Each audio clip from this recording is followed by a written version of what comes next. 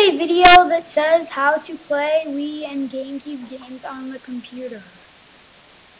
You must have at least a CPU with SSE2 installed. And it would be nice to have a Core 2 one with 3 GHz, but I don't have that.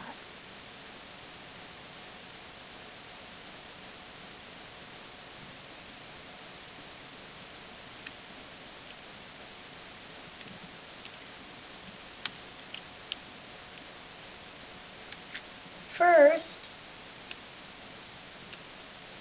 go to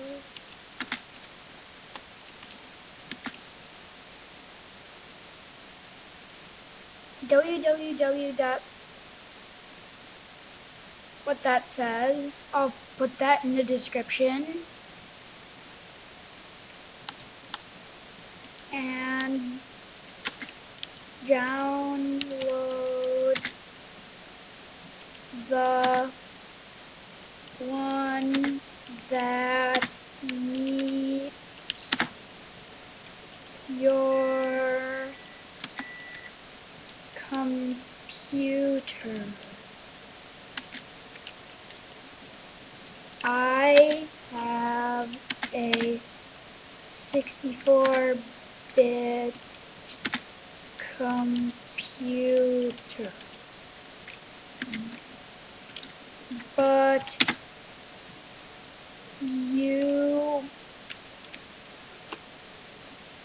you must download the one that meets your computer.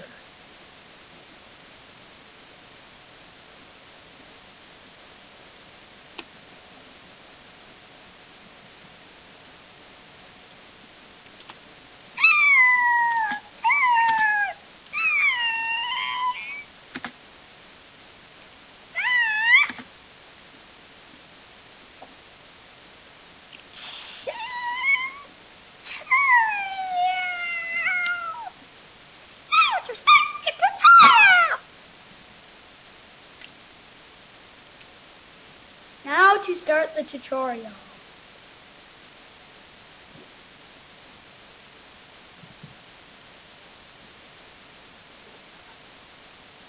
Open Dolphin, and you shouldn't have any games right here.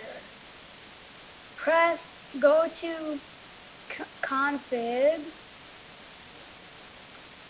enable dual core if you have a dual core CPU, enable idle skipping, enable cheats, HLE the IPL, JIT recompiler, use panic handlers, Boomy.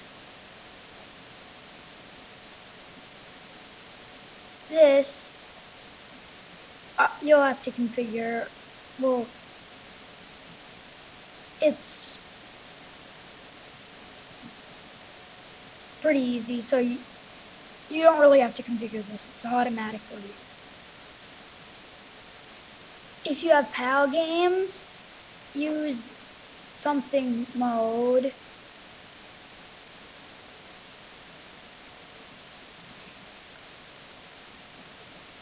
Paths add to whatever your Gamecube and Wii ISOs are in. Plugins, Direct 3D, Dolphin HLE plugin, Dolphin GC Pad plugin, Dolphin Wii Remote plugin. Now go to graphics. And that's my graphics card.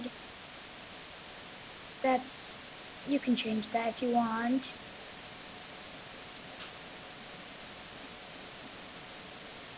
Go to DSP.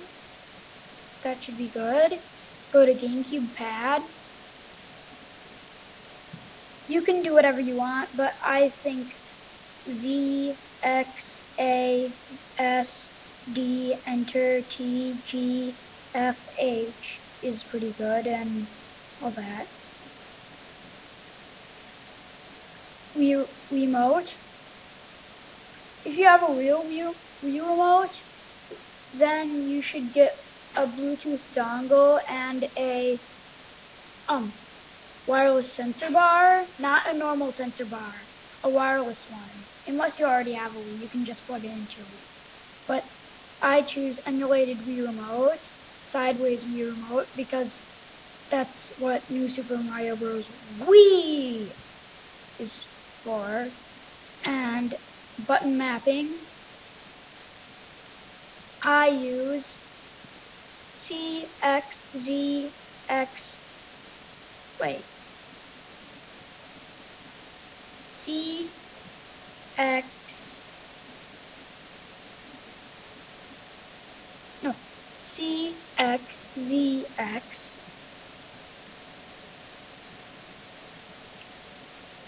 yeah, that should be right. Well, I'm going to change it to,